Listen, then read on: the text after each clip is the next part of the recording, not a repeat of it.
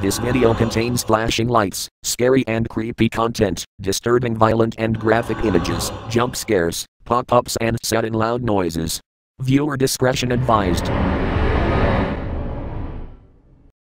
Ever since video gaming became popular in the 70s and 80s, there have been creepy occurrences, hoaxes, glitches, and finally, creepypastas about the strange realm of video games. They have been around for a long time, and no matter how much we say it's just a game, it still finds a way to creep themselves back into our mind and present us with an unnerving experience after the game is turned off. Now, we are giving you our list of the top 22 gaming creepypastas.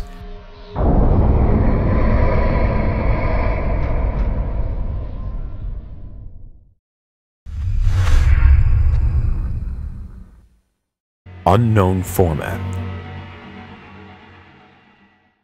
Unknown format is a creepypasta, which is about how the player rips his friend's game collection and uses a torrent to download and mount the games.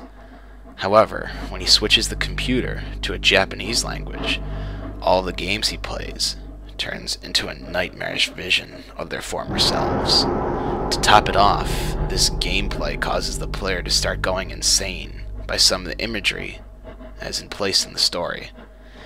This may not be the most famous or popular creepypasta you can find, but in my opinion, it's told in a new perspective that is not commonly used in creepypastas.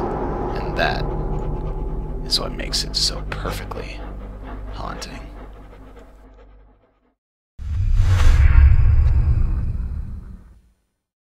JVK1166Z.esp. JVK is a creepypasta based on the game Morrowind. According to this creepypasta, if you start the game, it will crash, so you need to load it up in DOSBox.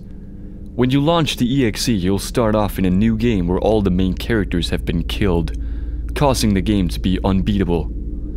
As you wander around the sandbox, you'll notice a weird in-game creature called the Assassin that follows the player, watching you and doing generally creepy things. If you stand idle, you'll lose health, and during the whole duration of the game, you will constantly be losing health. Once the player is dead, it's said that the assassin crawls all over the player's body and lets out a menacing screech.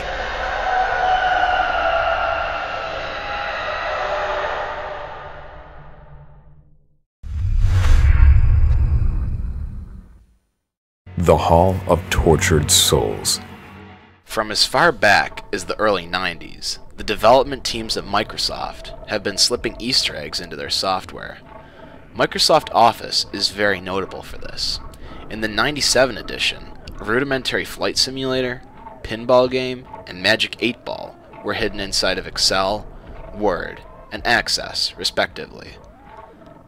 Then there's Excel 95, whose developers hid a creepy maze game called The Hall of Tortured Souls. The title alone would be bad enough, but they went further with the addition of low-resolution shots of the dev team plastered against garish red walls.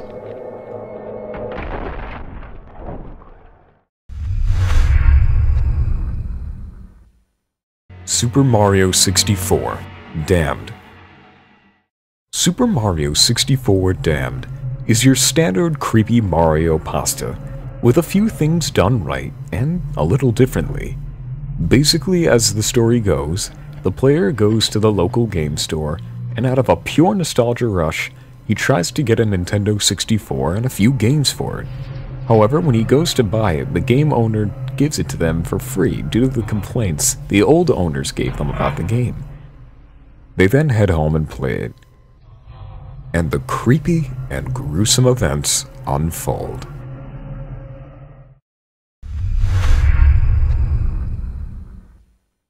Luna Game. Our Brony viewers may know about this one. The Luna Game is a download that was uploaded by an unknown individual to the popular fan site Equestria Daily. When it was uploaded, it got a rather fast reaction to its scary jump scare content, and it was taken down rather quickly. This led to EQD's new standard for submission. However, the damage was done, and the bronies who played are already scarred from the tormented soul of Apple Bloom that appears in the final splash page. Since the creation of Luna Game, there have been several more that have been released, but none have the initial scare factor that the first one had to offer.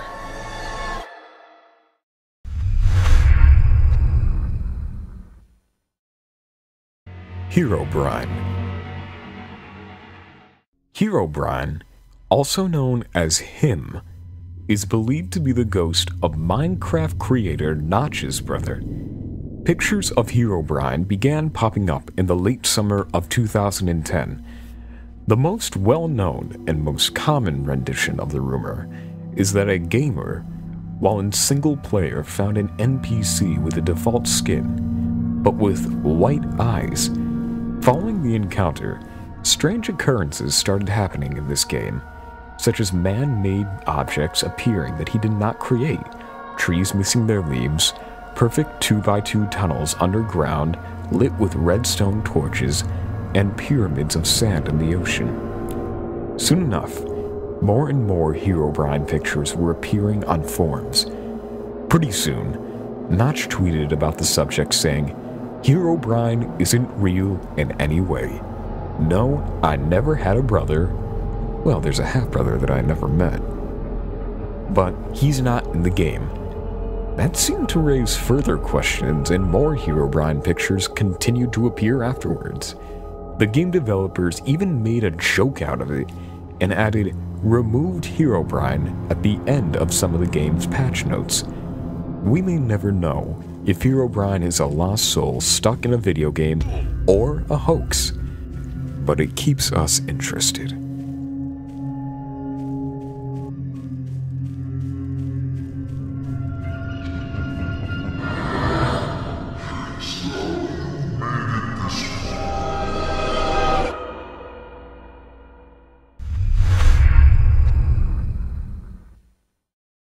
Pokemon Buried Alive.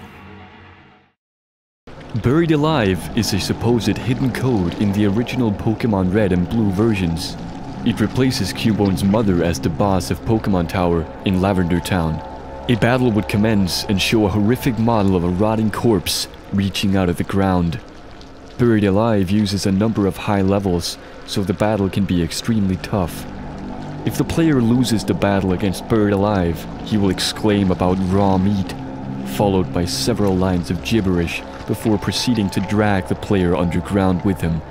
The game over screen shows Buried Alive holding the dead corpse of the player. You're here, I'm trapped, and I'm lonely, so very lonely. Will you join me?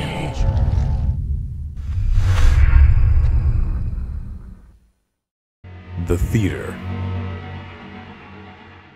The game in question is indeed called The Theater, and was developed by a company called Solida Software. This company made learning softwares, so The Theater was probably meant to be some sort of educational entertainment game. The game was obviously never finished, probably from the lack of funding or the whole company going under. Players talked about this game coming out at around the same time as Doom, back in 1993. Just like Killswitch, it was very obscure and very hard to find, and those who did have it denied playing it due to the disturbing nature of the game. There was also a few bootleg copies, but none were like the original claims. The game was set in a first-person perspective, with flat sprites in a 3D environment that was extremely glitchy. The original idea was to select a movie from the posters on the wall, enter the theater, and play a minigame. But what's described in the story is what happens if you don't select a movie. If you continue to enter the theater without choosing a movie, odd, sometimes creepy things will happen, Glitching past mini-games like this causes variables to reach values that weren't meant to, resulting in things appearing where they shouldn't. It is a very well-written pasta, and we suggest you give it a listen or a read.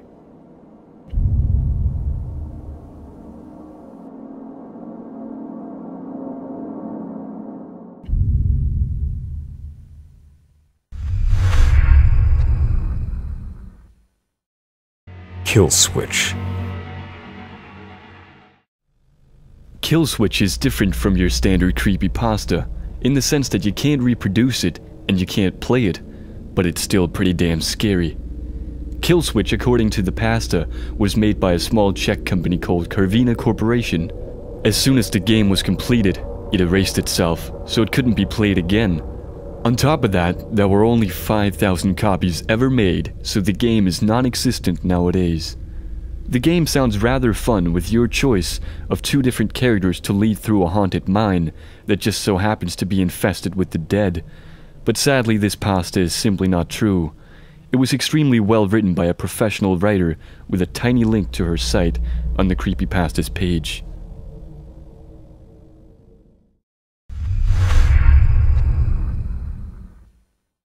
Fallout 3 Number Station. The Fallout 3 Number Station is a creepypasta about one of the number stations in the game. On this station, the voice actor of the radio station host, Three Dog, is heard reciting strange numbers and sentences, such as, "Have you watched my YouTube videos yet? I uploaded myself kicking bums in the nuts," followed by the numbers 2416122424012. Other sentences said things like, "The Queen has died today. The world mourns. As on days like these, we are all Brits," followed by 423192014. When looking at the numbers closer, it is shown that they are all actually dates. The most unnerving about this is 1205528210, or 1205 May 28th, 2010. The date and time of the death of Gary Coleman. What does this mean about the other numbers then? It seems only time will tell.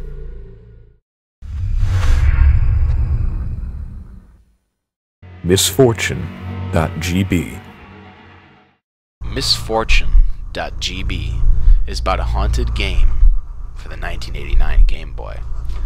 The story behind the game is rather vague. You play the part of a little boy wandering around in a gothic building. While in the building, the player meets a strange being who is implied to be the devil himself. When the player meets this creature, a text box appears that says, "I exist within the very fabric of reality. Do you want to challenge me?" You're given the option to choose yes or no, and if you pick yes, then the creature responds with, "Then let's begin." You will eventually come across a room containing 4 small cabins, and in this room a text box will appear that says, "Choose wrong, and misfortune will befall your loved ones. Are you ready to play?" If the player chooses the wrong cabin, the screen will cut to black, and then a high-resolution picture of the creature will appear above a text box that reads, "I am God here." Many who have played this game have suffered from depression, become jittery in everyday life, and even committed suicide. People say that the game is still available through the internet. You can go ahead and play it if you want. At your own risk, of course.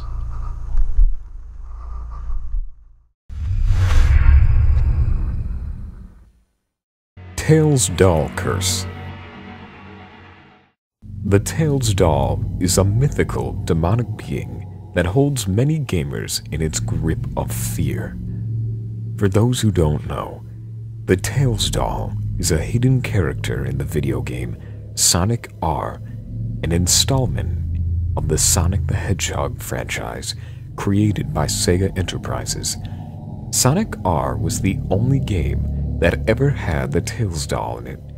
The Tails doll looks somewhat different than its origin.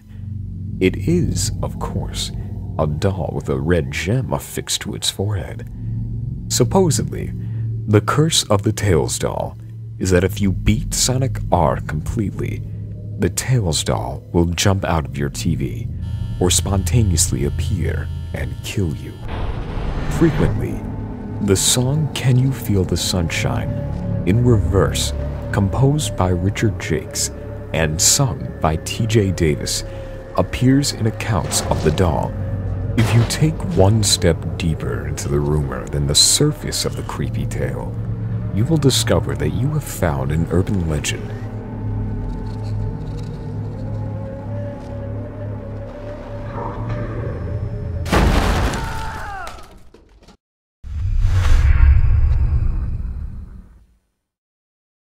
Pokemon Creepy Black.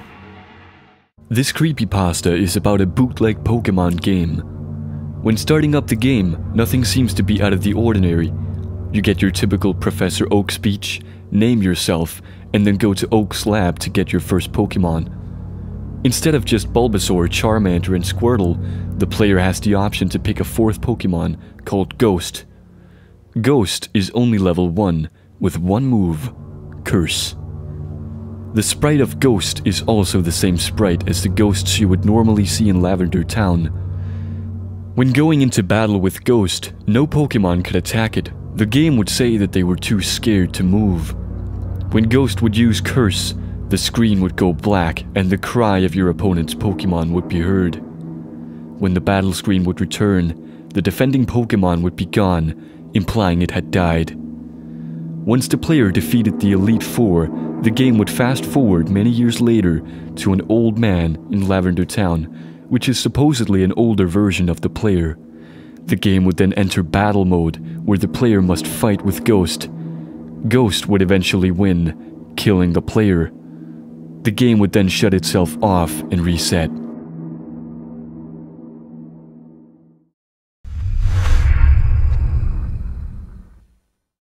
NES Godzilla.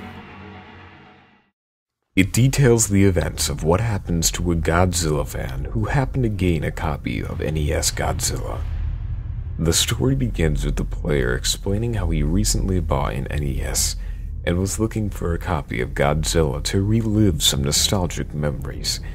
As he recalls his accounts of the game, the story goes from some odd experiences to a truly unnerving tale. Throughout his experience, he screenshots every creepy image that the game has to offer, such as weird and creepy looking enemies. The story even goes so far to say that he ended up putting it on eBay, and it's somewhere out there, where someone now can even play this disturbing game.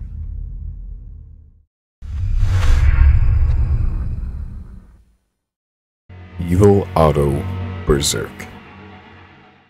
In the 1980s, there was an arcade cabinet called Berserk. It was made and spawned a bit of controversy. Apparently, 2 people died at the ripe young ages after experiencing heart attacks. This, of course, was after they were able to post their high scores on the game cabinet. Now, as the story goes, Otto is one of the most evil characters in gaming history, as named by several different sites.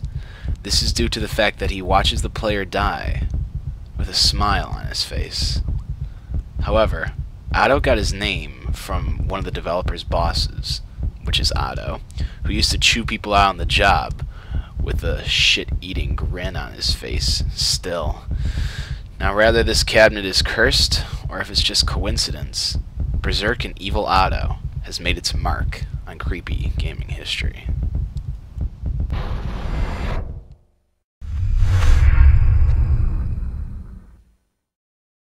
Mario.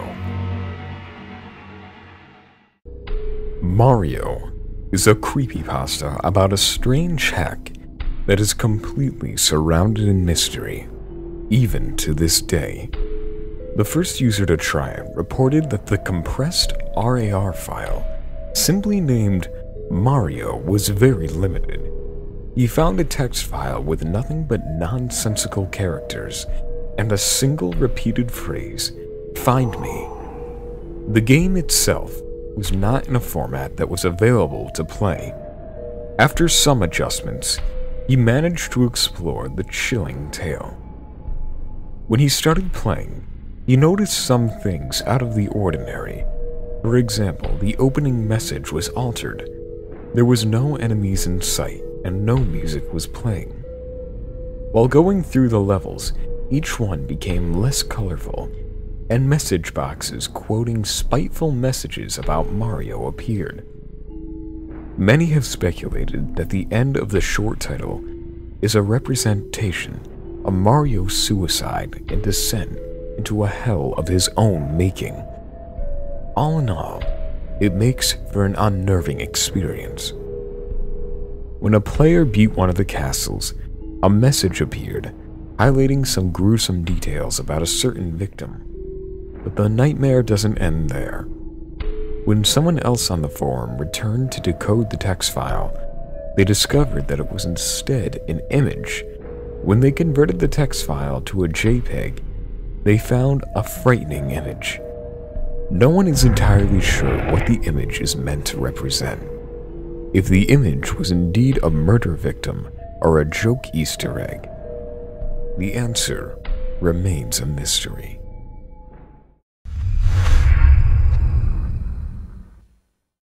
Polybius. Polybius is a theory that states that in the arcade age, there used to be an arcade cabinet called Polybius. People wanted to play this game so badly that they formed lines and even fights broke out over it. But why did the people of Portland, New Oregon want to play this game so badly? According to the Creepypasta, it is said that this was a part of a series of experiments done by the government in the same vein as MK Ultra. Some of the side effects of playing this game was close to that of LSD, which were night terrors, anxiety, insomnia, headaches, seizures, and depression, or became anti-gaming activist after playing it. But the story does not end there. The arcade owners claim that men in black suits came into the arcade and collected data from the cabinets. This has led people to theorize that the government may have had a large involvement. It is not that far off either, because the government made a deal with Atari, the makers of Battlezone, to help them make a special version to help them train troops months before Polybius came out, which just adds to the possibility of government involvement. This theory has many aspects to it, such as Polybius has been in the Simpsons TV series, and the other possible theories that surround this game. Well, it just makes you think.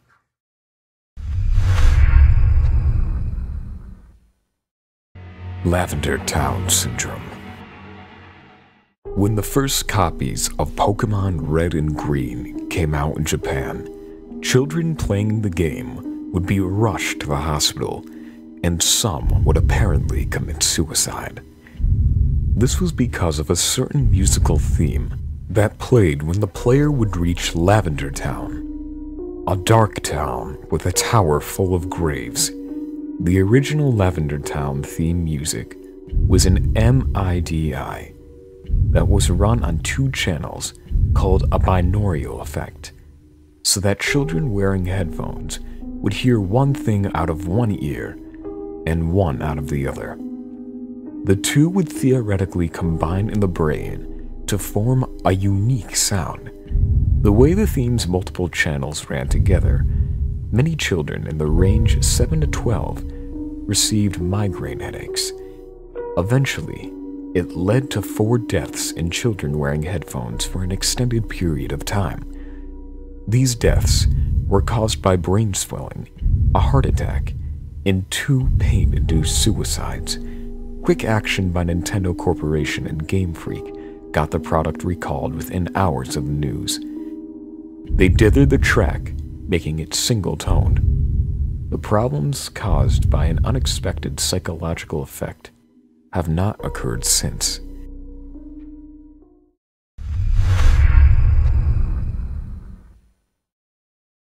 Red Dead Redemption. Red Dead Redemption by Rockstar has some very creepy and deep quests and things that make you think. Red Dead Redemption has a few theories and some pretty creepy aspects about it. So let's start with a seemingly innocent newspaper that informs the player the abandoned town of Tumbleweed may be haunted. Now, after a personal exploration of the mansion, I've heard some creepy things, such as footsteps, whispering, and a door that closes and opens upon itself. I've seen some creepy shadows and a weird tethered-up skinny horse, as well as a few coffins in the basement. Could there have been a murder here? Maybe there's some more to this story than we thought. Upon further investigation, the church's lights are left on at night. On the altar, there's a statement written on the wood. The devil has gotten into the beast. Again, there must be more to what meets the eye in this creepy town, but we have barely scratched the surface of what this game has to offer, so we must move on. Now at this point, if you do not want spoilers, then end the video. For those of you who don't mind, then let's begin. There is a side quest in the game that is given to you by a mysterious stranger who claims to know you. This is important because in Red Dead's story, John Marston is gunned down in a heart-wrenching way. And after that's over, you can see the graves of John's wife, John's uncle, and John Marston himself. 3 bullets, and 3 graves. Makes you think, doesn't it?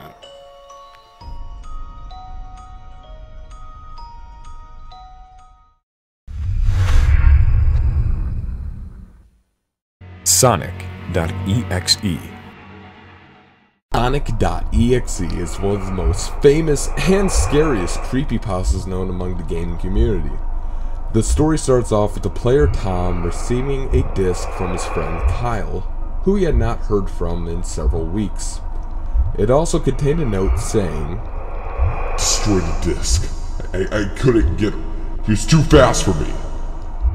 But due to being too big of a Sonic fan to let go of the disc, he proceeds to play it, allowing his worst nightmares to come into fruition.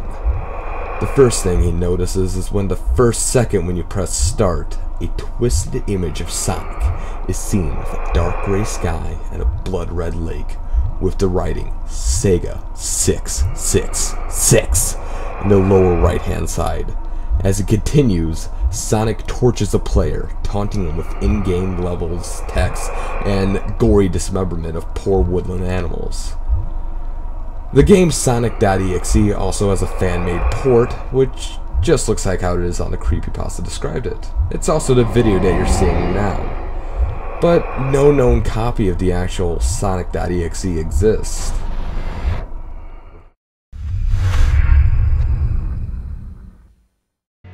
Earthbound. Earthbound has a massive fan base, and it's apparent why. This NES game is considered a masterpiece by its fans, with funny, witty writing, a lovable cast of characters, and its innocent, loving world, right? Well, that's until you get to the Gygas boss. At first you may notice that you're walking up to this random set of tubes, but after further inspection, it looks a lot like a woman's uterus.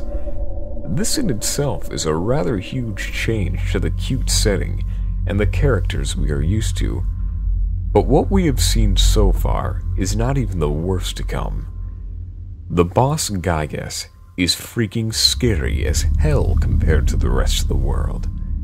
Now, if we inspect it further, the negative space of the boss actually looks like a fetus, and there is a reason for that.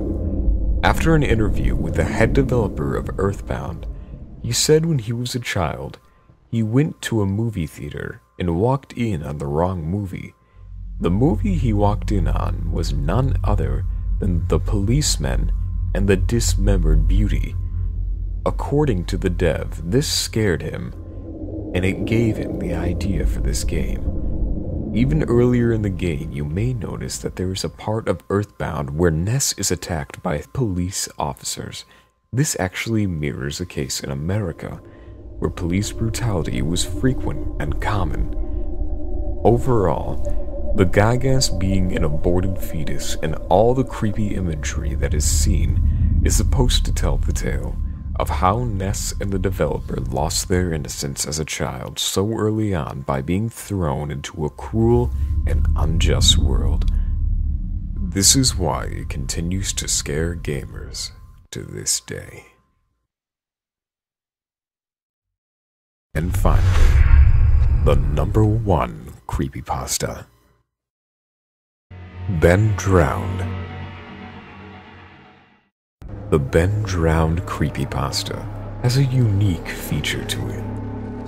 This creepypasta has actual footage of the game and a story that connects the videos together.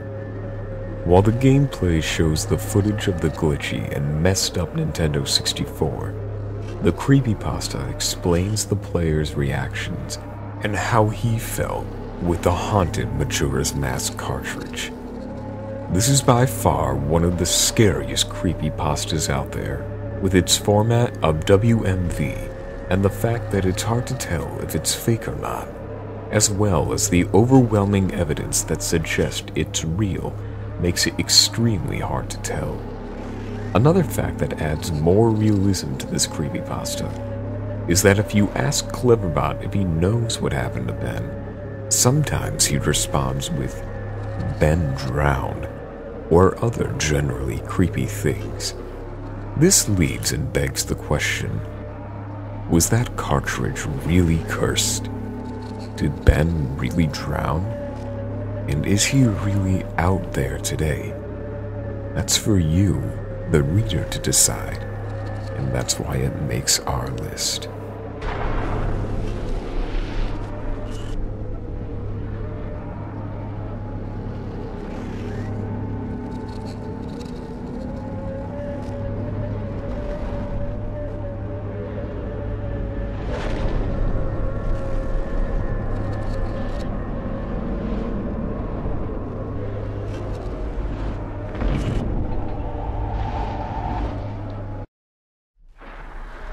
We at Tats Top Videos would like to wish all of you a happy, safe, but mostly scared-filled Halloween.